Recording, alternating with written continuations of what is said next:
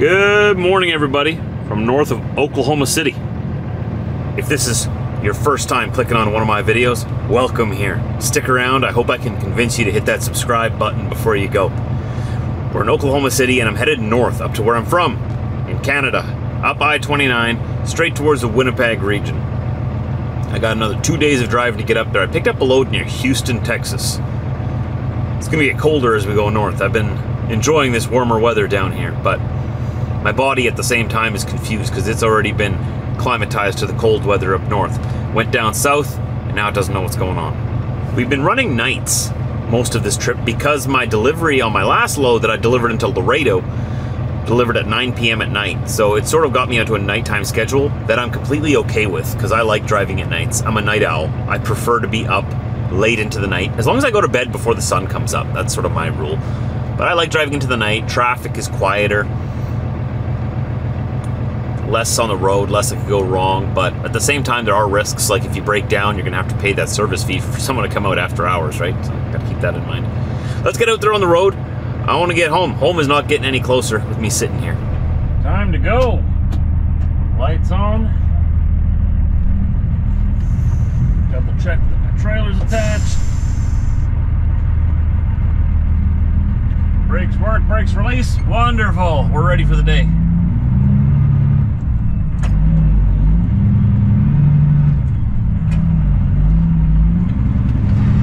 Be a good day.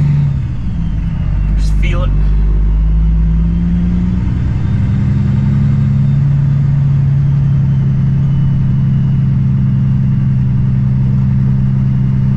Let's get back out there on the highway, see how far we get.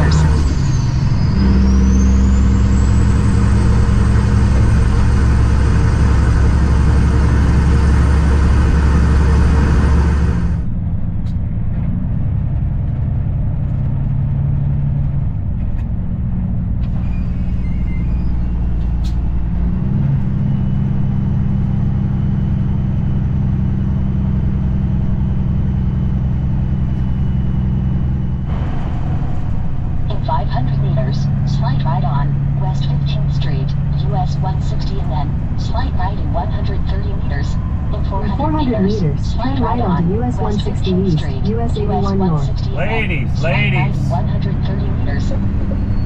Stop fighting.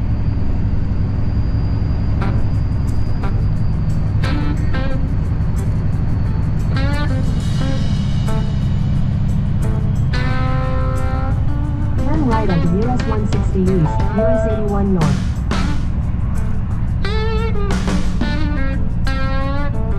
In 100 meters, slight right on. 600 meters at the traffic light. Use the first exit onto US 160 East, East 16th Street.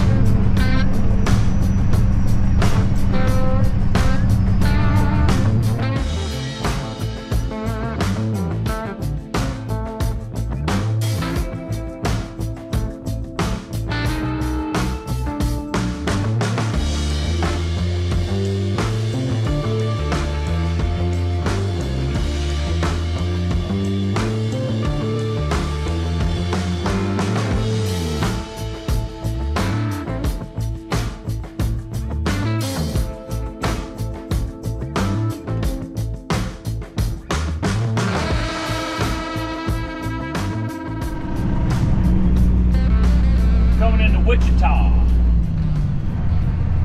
Going up Interstate 135. We're going to be taking US 81.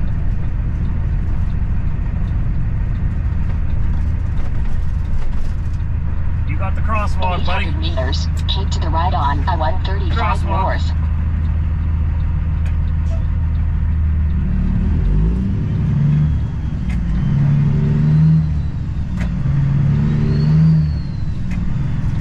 So many people don't realize that there's crosswalks trucks at those intersections there. I didn't see him there right away either, but I did see him in time. That's what matters.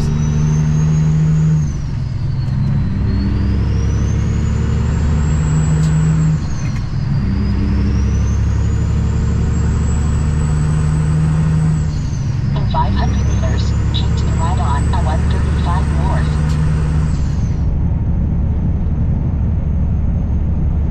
You know, I drive through a lot of cities and I often say, oh, I thought this town was a lot smaller. I didn't know this city was so big, right? Wichita, I thought, was a lot bigger. I thought it was a big, massive city. It's a big city, don't get me wrong. Look at this, we're like driving down like an elevated highway here. Wow, this whole thing is a bridge all the way along here. That must have been expensive. I wonder why they didn't just build it on the ground. What are we even driving over? It doesn't look like there's anything down there. There's a walking path underneath the other one over there. Wonder why this highway is built up. You can see it over there off to the left, right? The other direction. They built two of them side by side. One going that way, one going this way. I don't see any reason in particular why they couldn't have... I guess because it's probably an expressway. They'd have to have intersections at all these roads that we're going over, right? It's probably just to speed things up. That's an expensive upgrade. Wow. Winnipeg, are you watching?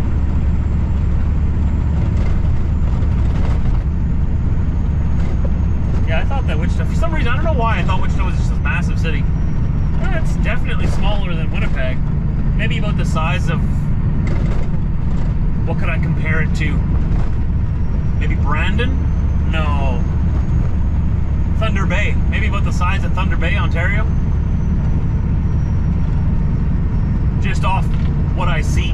I might be way off, but I'm trying to give Canadians a perspective of what I'm seeing here. For us Western Canadians, it's not quite as big as Regina, not as big as Saskatoon.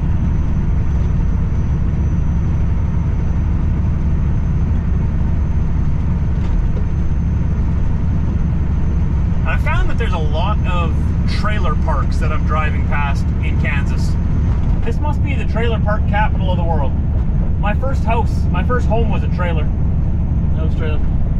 Maybe that's where Kansas gets their reputation of, you know, always the tornadoes. So many tornadoes in Kansas, because it seems that tornadoes are always like magnets.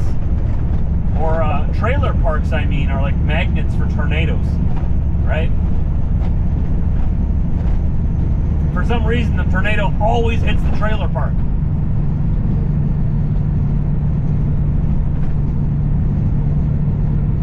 Nice city, though. I'd love to explore it more. I wish I could explore all these towns I drive through. It's hard just to drive through them and not go explore, but I have a job to do. Time for a coffee. I found a pilot here. I just saw the sign on the side of the road. So if you're wondering if advertising works, it works because I'm here to spend money. They put the sign right up there. You see it, right? It works. It lured me in like a fish to a lure. I'm just gonna find a parking spot somewhere over here. Quickly run inside. This doesn't look like your typical Flying J. It looks like an older truck stop that Flying J bought out. You see it right ahead there? There's a motel here too, apparently. Oh, didn't see that.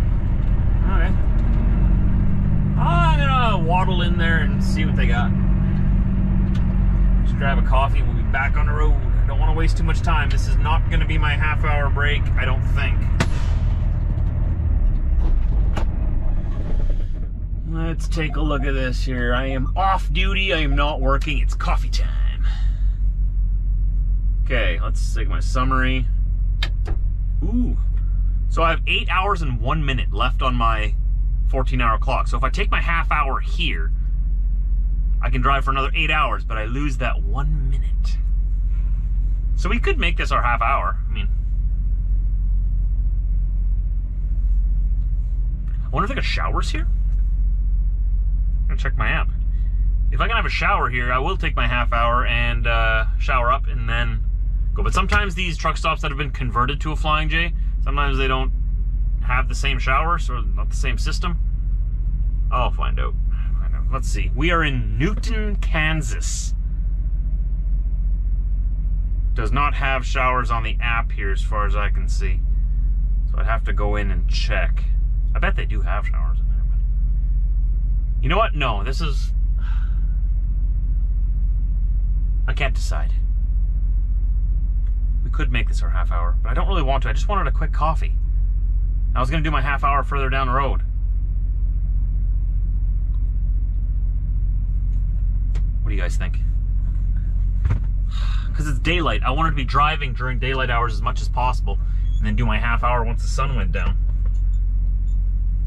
Decisions, decisions. Josh, make up your mind! No, this is not going to be my half hour. I'm going to run in there, run out. We're going to go down the road. We're going to do our half hour down the road. I don't want to lose that 1 minute. You never know. I might need it. That was a waste of my time. I'm actually kind of upset. They wasted my time. I shouldn't have pulled in here. It's not actually a pilot. It's something else. The gasoline pumps say Route 66. Inside it says like Roadworks or Road Ranger. Road Ranger, I think. It was filthy. Filthy. And everything was out. There was no food ready. The coffee cream was just gone. There was nobody in the whole store. I walked around in there for 10 minutes. Not one employee anywhere. I don't know where they were. So I found some powdered cream. I don't like using that stuff, but I used that, whatever. I'm just gonna make a coffee. First of all, they don't have the Pilot coffee here. They got some other no-name brand. So I was like, ah, shoot, I was disappointed again. First of all, everything was filthy. Couldn't get anyone to help me find cream. They had no cream, they were out. I don't want to sound like I'm complaining here, but don't stop here. I poured myself a cup of the coffee, took a sip, and literally went over to the sink, spat it out, poured it all down the sink, threw my cup in the garbage, and walked out. It was disgusting. I don't know if something was like rotting inside the coffee maker or something, but oh, 1 second here. I gotta take care of this. This is like, where is it? Mouthwash. See, there's Pilot Flying J pumps, but that's all it is. Just Pilot fuel. Nothing else here is Pilot. Definitely not the coffee.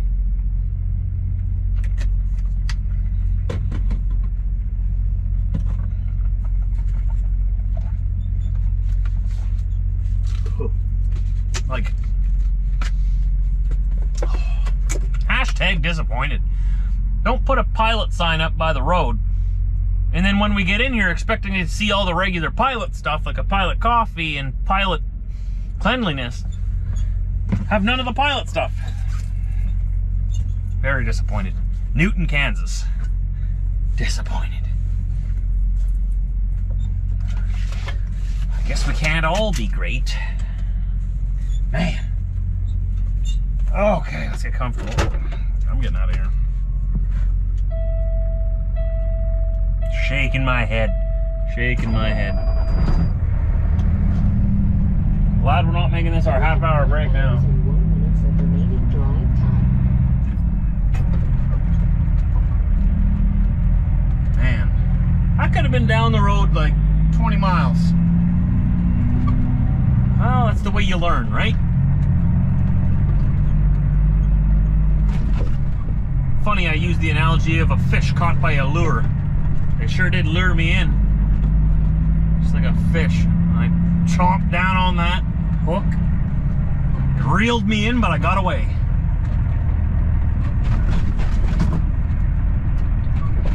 Oh, jeez. And the parking lot, man. Alright.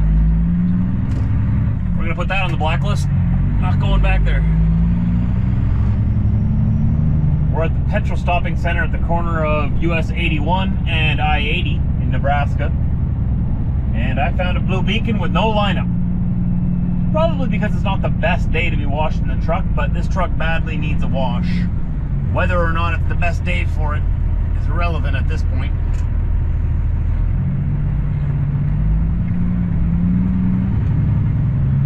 Needs to be done. If you don't maintain your truck, it'll start falling apart.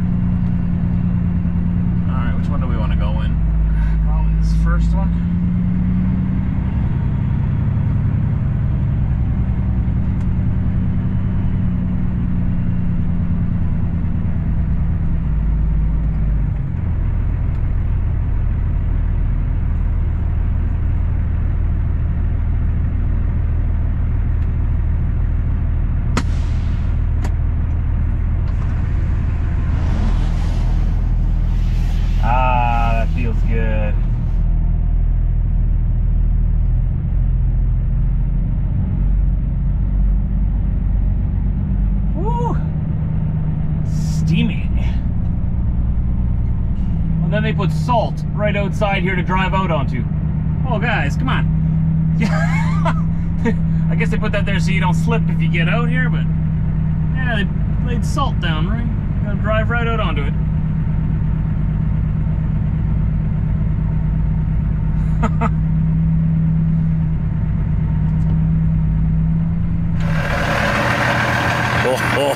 Oh yeah. They did a good job.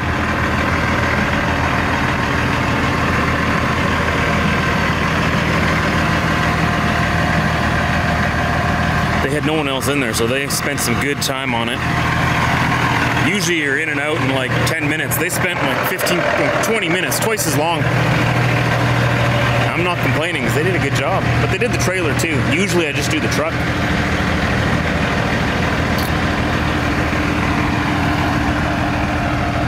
Yep. Oh, that's so much better. That's nice. I feel 1000% better right now. Whew, let's make sure all my bezels are still on here. I see one over here that might. No, that's still there. Good. Sometimes they blow off in the wash.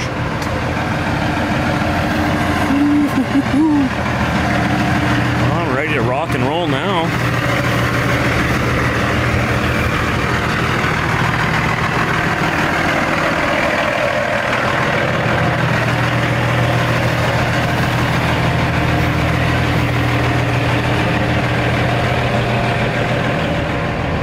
I just washed all the salt off my truck, and now I'm gonna have salt on my truck again.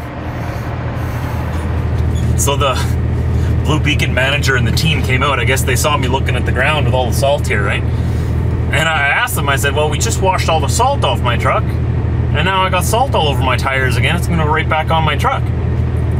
And they said, yeah, we understand, but they have to put the salt down as a policy here.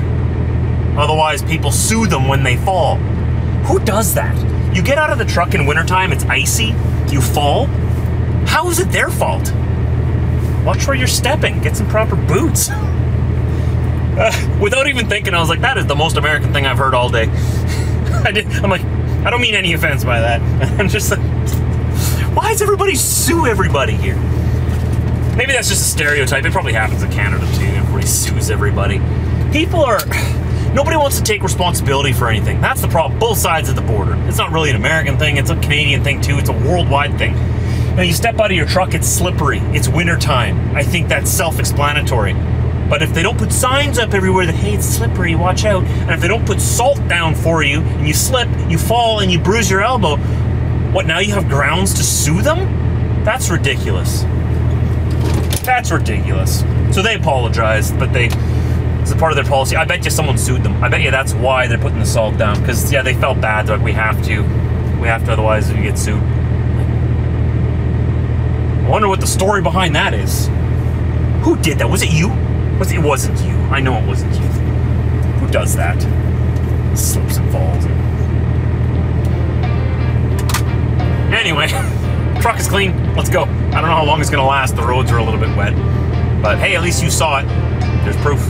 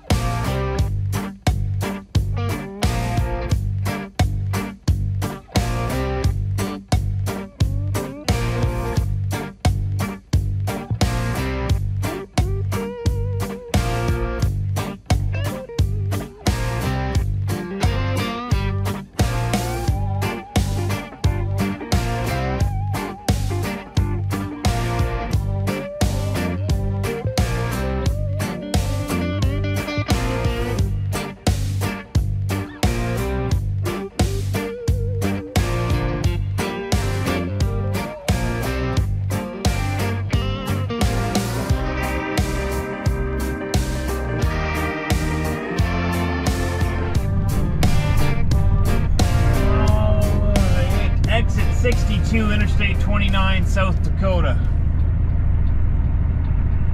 Found a Cenex.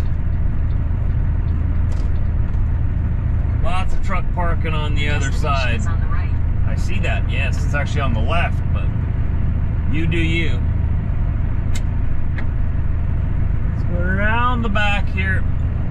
Ah, there's all the trucks. Yep. That's nice.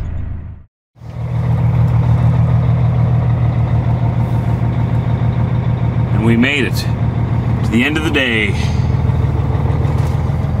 Lived to truck another day. That was a long day. Felt like a long day. We spent most of the day on US 81. That's probably why it felt a little bit longer.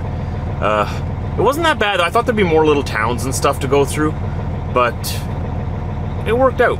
It was a shorter route, quicker route, and there was no tolls on it. I got to avoid that Kansas Turnpike and save $40 US.